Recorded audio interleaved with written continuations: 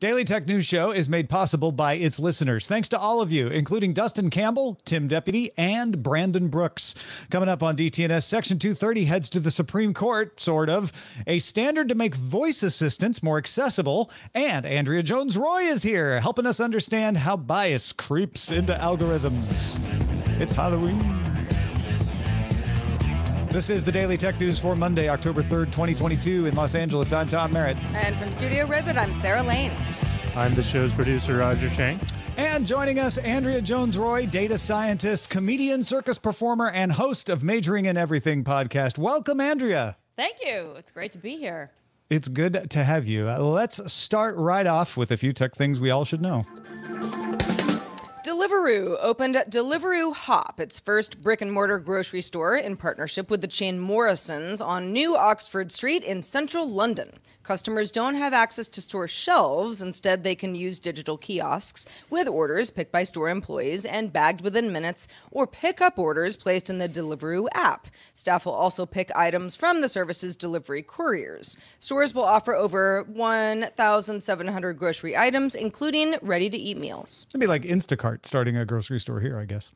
YouTube TV rolled out support for you to subscribe to channels without having to sign up for the $65 YouTube TV plan. So you could just get HBO Max through YouTube TV or NBA League Pass or MLB.TV or Showtime or Stars or Hallmark Movies Now, Cinemax, Epix, and more. No channels from the base plan are included in the a la carte options. Prices range from either $2 to $30 a month, depending on which channel you're adding. Each is available for a 7-day free trial as well, if you just want to see. Gosh, give me ESPN, and that is a done deal. It's the only reason I subscribe to YouTube TV. Twitter started rolling out the ability to edit tweets to Twitter Blue subscribers in Canada, Australia, and New Zealand. This allows for editing a tweet up to 5 times within 30 minutes of posting if you really need to think about it. Tweets will display the timestamp when it was edited, with edit history viewable by clicking through. So if you're curious, you can know. Twitter says that the feature will also come to the U.S. soon. The Los Angeles Unified School District confirmed that a ransomware organization began publishing exfiltrated information about students online. The attack occurred over the Labor Day weekend, almost a month ago now, right? With the threat group issuing a ransom demand on September 22nd. The district decided they would not negotiate. They would not pay the ransom. Bleeping Computer reports folder names in the leaked data suggest it might include things like social security numbers, passport information, and some secret and confidential documents on students. NBC Los Angeles law enforcement sources say includes legal records, business documents, and even some confidential psychological assessments of students. Last week, several outlets, starting with the Daily Mail, reported that actor Bruce Willis had licensed his digital rights to a company called Deepcake to make ads and movies and TV shows that star digital versions of him. Deepcake has used Willis's likeness in an ad in Russia, which we mentioned on Friday's DTNS. Over the weekend, a spokesperson for the actor told the BBC that Willis had no partnership or agreement with the company. Deepcake told the BBC that, quote, he gave us his consent and a lot of materials to make his digital twin. Also clarifying, the wording about rights is wrong. Bruce could not sell anyone any rights. They are his by default. It sounds like Deepcake got a little over their skis in promoting what they were doing, but otherwise, Yeah. Yeah.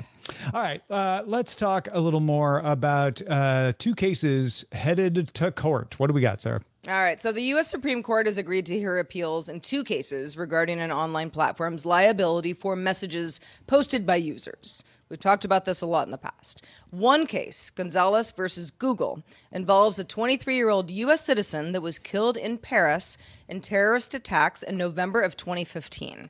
Relatives of the victim accused YouTube of passing along content that encouraged the attacks and sharing revenue with them. The Ninth Circuit Court of Appeals upheld a dismissal of that case. They found the claims against posting were all protected by Section 230 and ruled that the plaintiffs could not prove that revenue was a connection. All right, so the family is appealing Section 230 directly there. But the second case, Twitter et al. Versus Tamne, involves a Jordanian citizen killed in a 2017 terrorist attack in Istanbul. Relatives accuse Twitter, Google, and Facebook, all three, of aiding and abetting terrorists in violation of the U.S. Anti-Terrorist Act. That case did not touch on Section 230 issues, but it had more evidence of revenue sharing, like AdSense accounts. They had the receipts, basically. And so the Ninth Circuit Court let that case proceed. And so the appeal is saying the revenue shouldn't be a connection. So the Ninth Circuit decided these cases together, along with a third similar case that isn't being appealed, that they were decided together. So it's notable that the Supreme Court took both of them because they were similar, at least as far as, what was being alleged. While Section 30 was deemed sufficient in one, but not relevant in the other, several of the circuit judges criticized Section 230 in their opinions. And given that the Supreme Court justices have previously written about their concerns with Section 230, kind of reasonable to expect that the Supreme Court will review the Section 230 element in these cases. So, Tom, what is Section 230? I'm so glad you asked. Yes, I am. We have a whole episode of Know a Little More on this. If you want all the details, go to knowalittlemore.com, look for About Safe Harbor. But here's the short version. Since 1959, in a case called Smith versus California, the standard had been publisher versus distributor. So bookstore owners weren't expected to read every book before they sold it, but publishers were. So if you were a publisher of something, you were liable for what was in the book. But if you were a distributor, a bookseller, you weren't liable for what was in the book.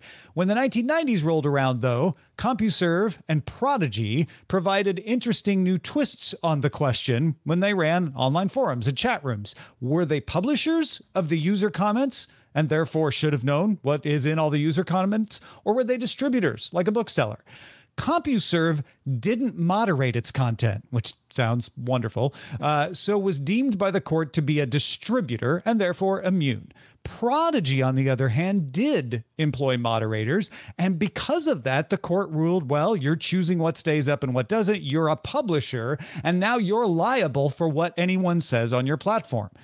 Congress recognized that this, if they let it continue like that, would encourage platforms not to moderate their content, leaving them full of libelous and dangerous postings. So they included Section 230 of the CDA in the CDA, which says that, quote, no provider or user of an interactive computer service, basically the platforms, shall be treated as the publisher or speaker of any information provided by another information content provider, mostly users.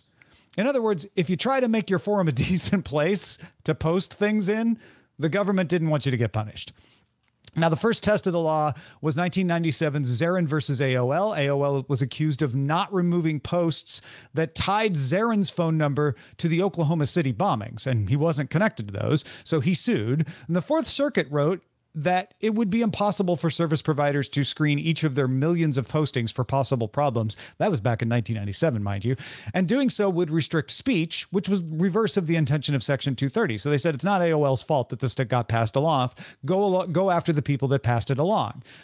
Since that time, there have been exemptions implemented for Section 230. You're not immune from federal criminal liability under Section 230. If Facebook, is liable for a crime, they can't get out of it by saying Section 230. You're not free from intellectual property claims. You're not free from facilitating sex trafficking. But anything else is largely under Section 230. All right, now back to the case before the Supreme Court this term. In a concurrence, Circuit Judge Marcia Berzin noted that, if not bound by circuit precedent, I would hold that the term publisher under Section 230 reaches only traditional activities of publication and distribution, such as deciding whether to publish, withdraw, or alter content. She's basically talking about moderation as far as internet platforms go, and does not include activities that promote or recommend content or connect content users to each other. In other words, she's saying leave moderation protected, but establish that recommendation is not protected. The Supreme Court is going to weigh in on that. Supreme Court hearings will take place this term. A decision will come sometime before the court recesses next June. And Andrea, I'm curious where you think this line would be drawn. If you were a Supreme Court justice, do you have an idea of where you would come down on this? Well, I think my main thought at the moment, and maybe this is unfair to the Supreme Court justices, is that there's no way they understand what's going on. Maybe I'm being horribly ageist, but I hope they're bringing in consultation from people who study this stuff more closely. I would say that there's something, and this is getting to some of the stuff we'll be talking about later. There's a line in there somewhere related to the recommendations, because if you can show that you're more likely to see some kind of dangerous, harmful, something piece of content, gosh, how do you define that? I don't know. But if you can show that they're making money or they're profiting from eyes on the screen if they're promoting this kind of content, and they can link that content somehow to an event, I feel like there's a line in there, but there's a huge technological barrier. I'm not a lawyer, but I almost feel like the legal decision is going to be clearer than the implementation. Yeah, to me, it's going to come down to, okay, let's assume that the content in question violates the Anti-Terrorist Act. Nobody's debating that. Right. Is Google liable because their algorithm that they're not supervising? Again, just like the posting in 1997, they aren't looking at it, but the algorithm kicks it out.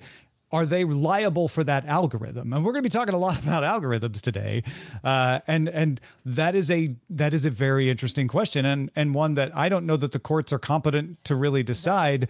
Not because they're old, but because the law doesn't contemplate that part of it. It doesn't contemplate algorithmic recommendations. You could turn it into something where it says if it were a person, would we think that was problematic? I actually don't know that the algorithm needs to be, unpacked in order to say, well, Google built something and Google is providing a service and Google is making us all more likely to see this piece of information now. And yes, if we can agree that this piece of information is tied, against the counterterrorism laws, then I feel like it's actually not that much of a stretch to blame. Well, one of the things that we talk about in bias in AI is accountability. And I think actually Google should be held accountable for this. Yeah. And that's what it's going to turn on is Google's going to say, oh, look, like it's not a person, it's an algorithm. And we don't always know what the algorithm's going to do. Obviously, if it was a person, we wouldn't have recommended this. And whether that's a sufficient defense or not, that is, of course, the question. Well, the University of Illinois at Urbana-Champaign. Tom, you're familiar with that college? Partnered with Microsoft, Meta, Amazon, Apple, Google, and several nonprofits, including the Davis Phinney Foundation and Team Gleasonon on the Speech Accessibility Project, seeking to improve voice recognition for communities with disabilities and speech patterns not factored into those AI algorithms that we've alluded to thus far. Now, speech interfaces are critical for communication and expression. If you're unable to normally or more usually, I should say, express yourself in other ways, and they are often not usable by those that would benefit the most from that. Building out a data set that can reach a wide community required partnering with big tech companies on the infrastructure component of this. The university is going to recruit paid volunteers, collect voice samples from them, look to create a private, de-identified data set out of that, and then use that to train machine learning models. Yeah, so instead of each of these companies building their own separate and maybe duplicative initiatives, the Speech Accessibility Project will provide a central data set. At least that's what the idea is. U of I says it hopes to benefit those with amyotrophic lateral sclerosis. You might know that more commonly as Lou Gehrig's disease, Parkinson's disease, cerebral palsy, Down syndrome, and a wide range of medical and non-medical conditions that affect speech. Efforts will initially focus on American English. Now, this is, just breaking today, Andrea, but I'm just curious, your first glance response to it as a data scientist. What does this look like to you? I mean, I think it's very exciting. I feel like I came in hot being skeptical of algorithms, and I will continue to be. But I think part of it is, what are the consequences of using these algorithms and what are the stakes of the algorithms being incorrect? And I think the application seems very promising. And, I think we all know folks maybe if not personally, friends of friends who would benefit from such a thing. You know, I've some friends and family with ALS and other diseases in my life who I think would benefit greatly. And so I think that it's great that it's being offered. Of course, I get nervous when I hear about, you know, de-identified data, because there's a lot more to de-identifying data than just stripping out names. You know, a lot of times you might be able to build it back together and maybe come up with a way of triangulating where that data came from. So I would want to know more about how they're collecting it and how they're treating it to be anonymous. But generally, I think this is one of the more exciting and heartening applications of tech and AI that I've seen. Yeah, it feels like they're really pushing this as far away from controversy as they can. They're paying the volunteers, and they have to volunteer to do it. So you have to actively consent. Then they're going to still try to de-identify it. I mean, at that point, they could just get people to say like, yeah, if they know who I am, I guess it's fine. But they're like, no, we're still going to try to keep it private. It's going to be shared amongst multiple places. It's going to be held by a university so that, you know, there's not a lot of motivations to, you know, keep secret what's going on with it. I'm with you. I think there's a lot of good things about this. Devil's always in the details, though, of course. Right. I'm sure there's, you know, 2 years from now, we can all get back together and say, oh my gosh, they did this horrible thing. Maybe I'm being pessimistic about this. But part of it is our own ethics and understanding of how these things work change. But generally speaking, this is one of the few pieces of news about tech that I was just like, wow, great, perfect. Yeah. This is it feels good. I love it. It's just like, this is a good thing. Yeah. Well, folks, if you have a good thing to tell us about, you're like, hey, you missed this good thing, send us an email. Our email address is feedback@dailytechnewsshow.com. In January 2023, a New York City law will go into effect requiring companies to conduct a bias audit. That's what it's called in the law, a bias audit on automated employment decision tools. And then once they've finished that audit, they must post the results of those audits on their website. Now, you may ask, what is a bias audit? Well, the law says that a bias audit means an impartial evaluation by an independent auditor. And you may say, well, what does impartial mean? And what's the evaluation? And who counts as an independent auditor? And the New York City Department of Consumer and Worker Protection is working on all of those guidelines on these audits. But they don't have a timeline for when those guidelines are going to be available. Financial audits are old hat for businesses, and there's lots of accepted practices for what that counts like. But what does an AI audit look like, Andrea? Is there such a thing? Is there even a standard?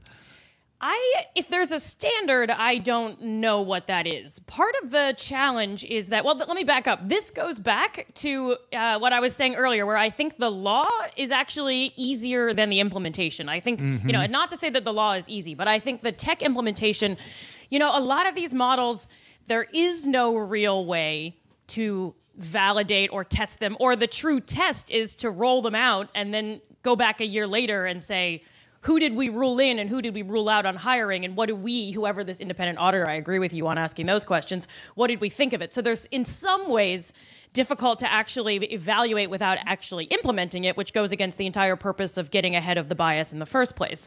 On the other hand, it does depend on what type of model they're using. So I think part of the coverage of this that makes me nervous is they're saying, well, it's AI. So, you know, it's this black box AI thing, and we don't really know what's going on. But every model is different. Every company that's providing these models to different organizations is different. The organizations are implementing them differently. I mean, if there's one singular test, I assume it would only be if every company is using the exact same algorithm in the exact same way, and I simply doubt that's the case. I will also go back to say, you know, anyone who's done any statistics will think back to, you know, we still do regression diagnostics, right? A very simple linear regression where we say, what's the association between X and Y?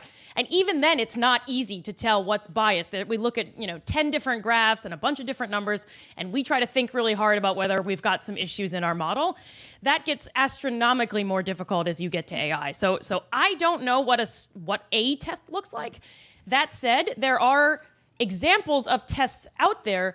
They just take a lot of work and a lot of care, and they tend to be very tailored to the actual algorithm.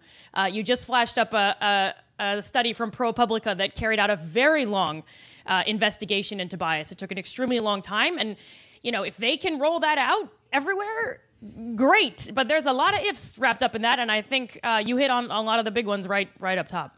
So let's assume that they come up with a way of an agreed series of methods. Maybe there's like several of them. I think a lot of folks in the audience are going to be asking, like, how is a machine biased anyway? It's a machine. Let's not anthropomorphize this thing. It's just cranking through. How does bias work there?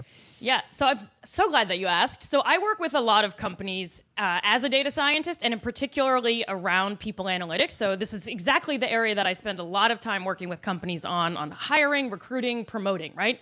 And all of that is about saying, all right, we've got some data about some humans, and we wish we could run it through some computer where that computer could tell us which humans are most likely to be successful in the next role, successful at this company, or whatever. And so the other example that came up was the same sort of thing. We're making a guess about who's likely to recommit a crime if they're granted parole. Banks use this to say, how could we figure out who's going to be more likely to repay their loan? So that's the kind of algorithm that we're talking about. And there's three big ways that I think about when I think about the bias that can go into them. Maybe a fourth, depending on how far we want to go with this, right? So the big one that we all think of first, and that I believe this article and this possible legislation are talking about, is the algorithm itself. So most algorithms, not all, but most algorithms that I've seen that are working in this space basically say, okay, we have patterns from the past.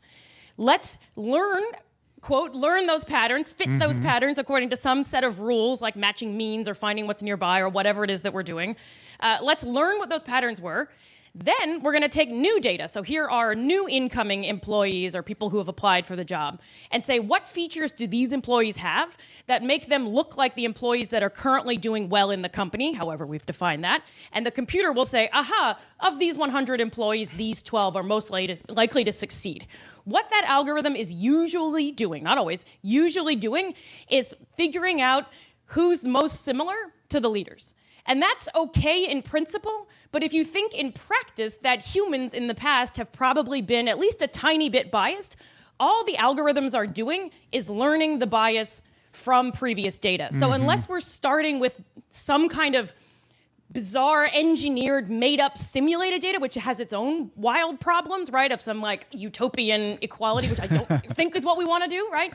All we're doing is training the machines to replicate who's Humans. at the top. So, and whether, so, okay. So the other piece of this is what are we measuring to begin with? And maybe that is what we want to do. And there's a version where that's not so problematic, but the second part of the bias is the data itself. So the data that we collect on humans reflects our own biases. So if you think of the data that we might have and the data that I've seen, we tend to have things like, where did someone go to school? What did they major in? Did they work at a peer company that was successful? Did they get high performance evaluations? Did they get promoted quickly when they got hired? And all of those things might be indicators of great talent, but they're probably also picking up some other biases along the way. So the things that we're measuring and that we're mapping people to also tend to be biased in terms of what it is that we're even looking at, right? Like, maybe what we want is data on, is this person a team player? Do they let other people, disagree with them? Do they welcome There's probably stuff that we want to know and we'd want to match, but we don't have that in the data. The data reflects these other biases around, like, well, if they didn't get an MBA from Stanford, then we don't want them, right? Yeah, they're not as good as the person who did. Exactly. And the third version of the bias is, what do we do with that information once we have it, right? The algorithm spits out recommendations and says, okay, here are the 4 people that you should hire. And then the challenge is that humans look at that and they say, well, it's from an unbiased source, so this is the objective choice. And so even if you spot bias, I've seen companies do this with performance evaluations. They generate a bunch of data and the computer says, these people should be promoted. And then the leaders sit down and they say, actually, I think it's these other, but they're like, but it's the computer. And so they default to it, thinking that it's objective, which is its own warped thing. There are more issues, but I don't know. Those are pretty depressing ones. So the first two feel like problems with the metric, right?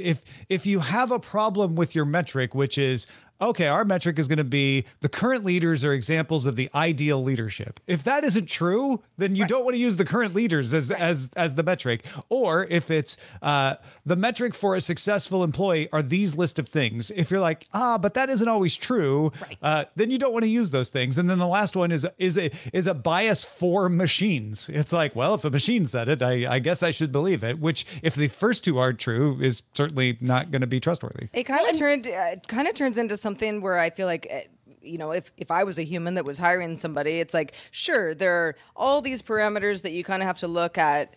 And then there are all these exemptions. There are just, you have a rogue situation where you have to treat it differently. And if a machine can't do that, then, it becomes problematic. Well, and the other thing to keep in mind for all of these is that any machine learning, AI, or even a statistical model, I keep going back to statistics because a lot of the instincts we have for statistics, if any of us have instincts around statistics, apply to AI. They're all going to be wrong in some way. They're all going to make errors. If they're not making errors, we're overfitting and we have another problem, and that's not great. So that means that we're going to get it wrong some of the time. And that's okay if what we're trying to do is sort of get a broader understanding of like, oh, generally people who majored in this tend to do well. Even if that's problematic, we could still learn something, right? Or we might say on average, we're pretty good at picking these people.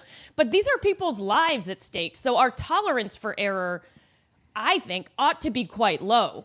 And, some of these models, the example of parole in the article that was posted earlier, it was 68% of the time it was correct, which is kind of high for some models. But if you think about that, means that people are wrongly being kept in jail and denied parole or put back out on the streets and recommitting crimes. That's not a very good rate. And we're really messing with people's lives every time we make, say, a type 1 or a type 2 error. Yeah, it feels like everybody's head is at, well, let's just improve the metrics in the data set that we're using to train the algorithm, which I'm not saying you shouldn't do. Right. But there's a lot that really needs to be done that I don't hear as many people talking about, which is let's also moderate our expectations for how useful this is. They use these kinds of algorithms in medical practice all the time, but the medical practitioners are very aware that they shouldn't blindly follow the algorithm or they're going to kill a patient.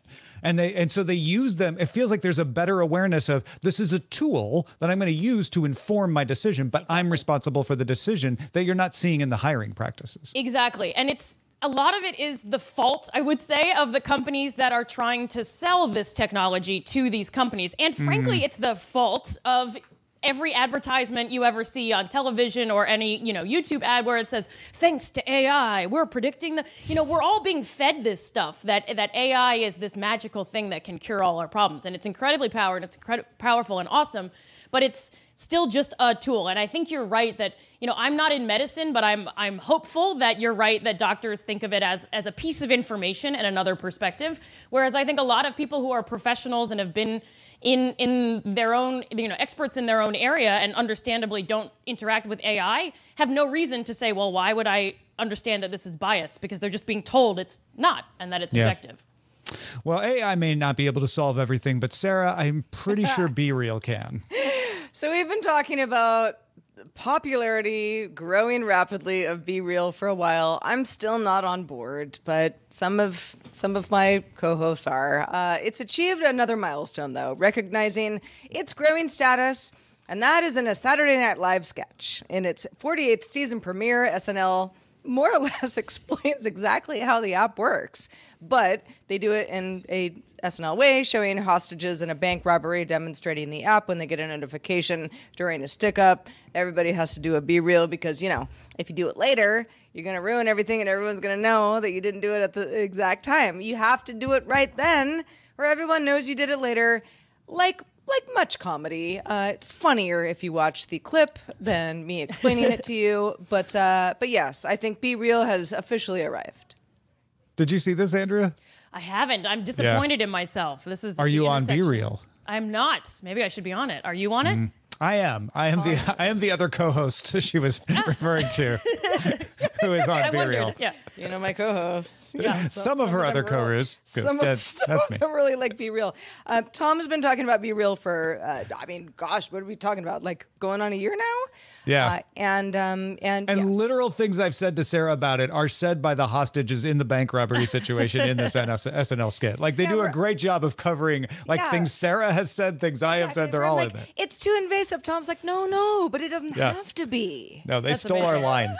Maybe they were watching you all and then said, all right, this is our sketch. Here it is. I think they might have been. Yeah. It's good Hi, stuff. Keenan.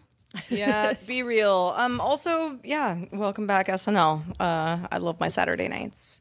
Also, thanks so much to you, Andrea Jones-Rooy, for being with us today. Let folks know where they can keep up with all that you do.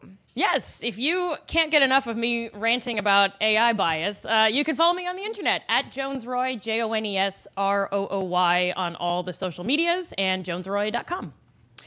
Beautiful. Well, we're so glad to have you on the show today. Please come back early and often. Also, thanks to some new bosses that we got over the weekend. We've got Alex, we've got Al Spalding, we've got Ojinefajiro, Michael, and Frank. They all just started backing us on Patreon.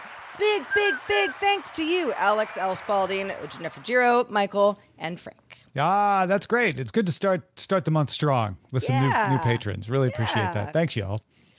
Feeling good. Speaking of patrons, do stick around for our extended show, Good Day Internet. We roll right into it after DTNS wraps up. But just a reminder, we do the show live. And you can catch the show live Monday through Friday at 4 p.m. Eastern, 2000 UTC. Find out more at dailytechnewsshow.com/live. We are back tomorrow talking corporate network security with Rod Simmons joining us. Talk to you then. This show is part of the Frog Pants Network. Get more at frogpants.com. Diamond Club hopes you have enjoyed this program.